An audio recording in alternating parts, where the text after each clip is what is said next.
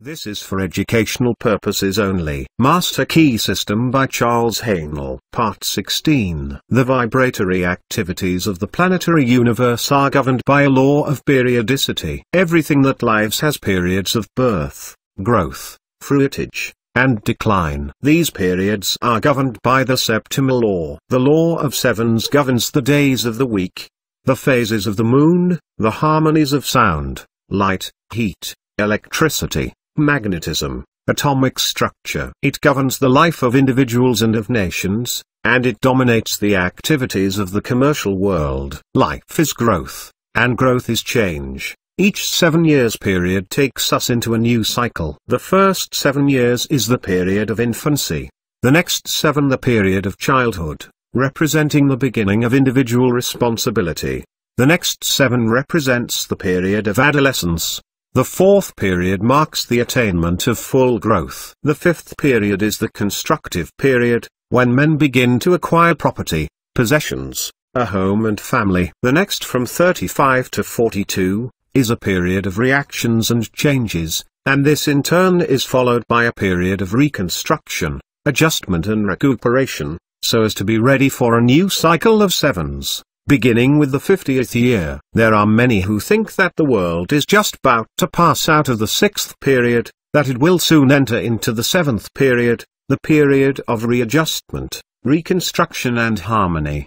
The period which is frequently referred to as the millennium. Those familiar with these cycles will not be disturbed when things seem to go wrong, but can apply the principle outlined in these lessons with the full assurance that a higher law will invariably control all other laws, and that through an understanding and conscious operation of spiritual laws, we can convert every seeming difficulty into a blessing. Part 16.1. Wealth is a product of labor. Capital is an effect, not a cause, a servant, not a master, a means, not an end. 2.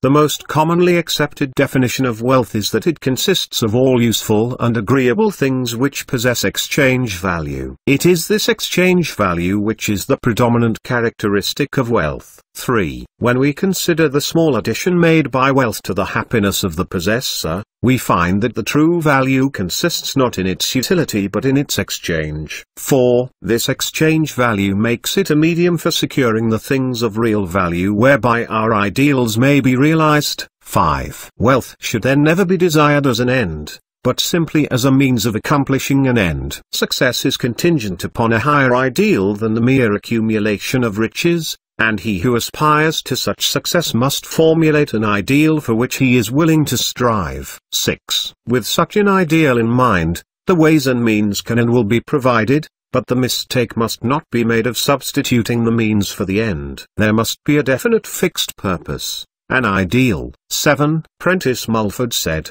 "The man of success is the man possessed of the greatest spiritual understanding, and every great fortune comes of superior and truly spiritual power." Unfortunately, there are those who fail to recognize this power. They forget that Andrew Carnegie's mother had to help support the family when they came to America, that Harriman's father was a poor clergyman with a salary of only $200 a year, that Sir Thomas Lipton started with only 25 cents. These men had no other power to depend upon, but it did not fail them. 8. The power to create depends entirely upon spiritual power. There are 3 steps: idealization, visualization and materialization. Every captain of industry depends upon this power exclusively. In an article in Everybody's Magazine, Henry M. Flagler, the Standard Oil multimillionaire, admitted that the secret of his success was his power to see a thing in its completeness. The following conversation with the reporter shows his power of idealization,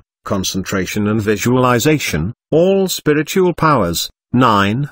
Did you actually vision to yourself the whole thing? I mean, did you, or could you, really close your eyes and see the tracks, and the trains running, and hear the whistles blowing? Did you go as far as that? Yes. How clearly? Very clearly. 10. Here we have a vision of the law. We see cause and effect. We see that thought necessarily precedes and determines action. If we are wise, we shall come into a realization of the tremendous fact that no arbitrary condition can exist for a moment, and that human experience is the result of an orderly and harmonious sequence. 11. The successful businessman is more often than not an idealist and is ever striving for higher and higher standards. The subtle forces of thought as they crystallize in our daily moods is what constitutes life. 12. Thought is the plastic material with which we build images of our growing conception of life. Use determines its existence. As in all other things, our ability to recognize it and use it properly is the necessary condition for attainment. 13. Premature wealth is but the forerunner of humiliation and disaster,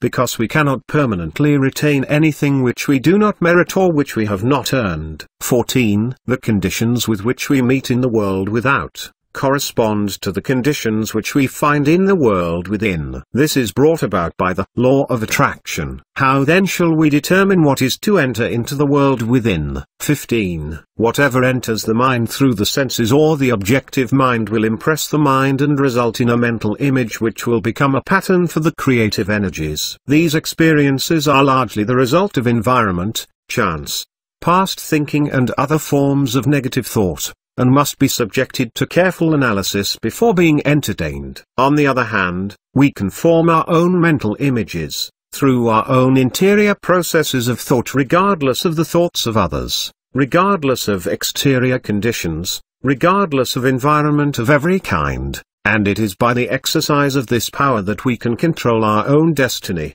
body, mind and soul. 16. It is by the exercise of this power that we take our fate out of the hands of chance, and consciously make for ourselves the experiences which we desire, because when we consciously realize a condition, that condition will eventually manifest in our lives. It is therefore evident that in the last analysis thinking is the one great cause in life. 17. Therefore, to control thought is to control circumstances, conditions, environment, and destiny. 18. How then are we to control thought? What is the process? To think is to create a thought, but the result of the thought will depend upon its form, its quality and its vitality. 19. The form will depend upon the mental images from which it emanates. This will depend upon the depth of the impression, the predominance of the idea, the clarity of the vision, the boldness of the image. 20. The quality depends upon its substance, and this depends upon the material of which the mind is composed. If this material has been woven from thoughts of vigor, strength, courage, determination, the thought will possess these qualities. 21. And finally, the vitality depends upon the feeling with which the thought is impregnated. If the thought is constructive, it will possess vitality, it will have life, it will grow, develop, expand, it will be creative. It will attract to itself everything necessary for its complete development. 22. If the thought is destructive, it will have within itself the germ of its own dissolution, it will die, but in the process of dying, it will bring sickness, disease, and every other form of discord. 23. This we call evil, and when we bring it upon ourselves, some of us are disposed to attribute our difficulties to a supreme being, but this supreme being is simply mind in equilibrium. 24. It is neither good nor bad, it simply is. 25. Our ability to differentiate it into form is our ability to manifest good or evil. 26. Good and evil therefore are not entities, they are simply words which we use to indicate the result of our actions, and these actions are in turn predetermined by the character of our thought. 27. If our thought is constructive and harmonious we manifest good, if it is destructive and discordant we manifest evil. 28. If you desire to visualize a different environment, the process is simply to hold the ideal in mind, until your vision has been made real. Give no thought to persons, places or things, these have no place in the absolute. The environment you desire will contain everything necessary. The right persons, and the right things will come at the right time and in the right place. 29. It is sometimes not plain how character, ability, attainment, achievement, environment and destiny can be controlled through the power of visualization, but this is an exact scientific fact. 30. You will readily see that what we think determines the quality of mind, and that the quality of mind in turn determines our ability and mental capacity. and you can readily understand that the improvement in our ability will naturally be followed by increase in attainment and a greater control of circumstances. 31. It will thus be seen that natural laws work in a perfectly natural and harmonious manner. Everything seems to just happen. If you want any evidence of this fact, simply compare results of your efforts in your own life, when your actions were prompted by high ideals and when you had selfish or ulterior motives in mind. You will need no further evidence. 32. If you wish to bring about the realization of any desire,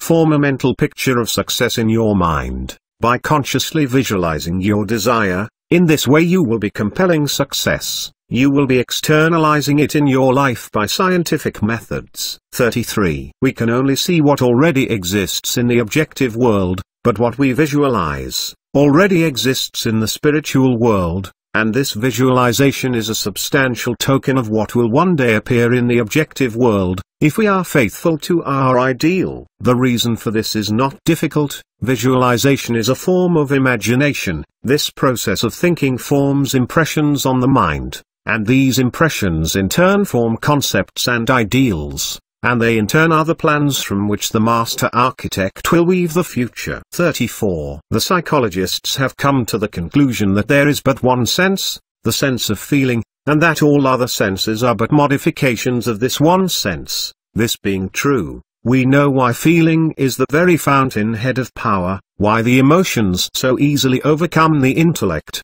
and why we must put feeling into our thought, if we wish results. Thought and feeling is the irresistible combination. 35. Visualization must, of course, be directed by the will. We are to visualize exactly what we want. We must be careful not to let the imagination run riot. Imagination is a good servant but a poor master, and unless it is controlled it may easily lead us into all kinds of speculations and conclusions which have no basis or foundation of fact whatever. Every kind of plausible opinion is liable to be accepted without any analytical examination, and the inevitable result is mental chaos. 36. We must therefore construct only such mental images as are known to be scientifically true. Subject every idea to a searching analysis and accept nothing which is not scientifically exact. When you do this you will attempt nothing but what you know you can carry out, and success will crown your efforts. This is what businessmen call farsightedness. It is much the same as insight, and is one of the great secrets of success in all important undertakings. 37. For your exercise this week, try to bring yourself to a realization of the important fact that harmony and happiness are states of consciousness and do not depend upon the possession of things. That things are effects and come as a consequence of correct mental states. So that if we desire material possession of any kind, our chief concern should be to acquire the mental attitude which will bring about the result desired. This mental attitude is brought about by a realization of our spiritual nature and our unity with the universal mind, which is the substance of all things. This realization will bring about everything which is necessary for our complete enjoyment. This is scientific or correct thinking. When we succeed in bringing about this mental attitude, it is comparatively easy to realize our desire as an already accomplished fact. When we can do this, we shall have found the truth which makes us free from every lack or imitation of any kind. A man might frame and let loose a star, to roll in its orbit, and yet not have done so memorable a thing before God as he who lets a golden-orbed thought to roll through the generations of time. H. W. Beecher. Part 16. Study questions with answers. 151. Upon what does wealth depend? Upon an understanding of the creative nature of thought. 152. Upon what does its true value consist? Upon its exchange value. 153. Upon what does success depend? Upon spiritual power. 154. Upon what does this power depend? Upon use. Use determines its existence. 155. How may we take our fate out of the hands of chance? By consciously realizing the conditions which we desire to see manifested in our lives. 156. What then is the great business of life? Thinking. 157. Why is this so? Because thought is spiritual and therefore creative. To consciously control thought is therefore to control circumstances, conditions, Environment and Destiny. 158. What is the source of all evil? Destructive thinking. 159. What is the source of all good? Scientific, correct thinking. 160. What is scientific thinking? A recognition of the creative nature of spiritual energy and our ability to control it. The greatest events of an age are its best thoughts. It is the nature of thought to find its way into action. Bhavī.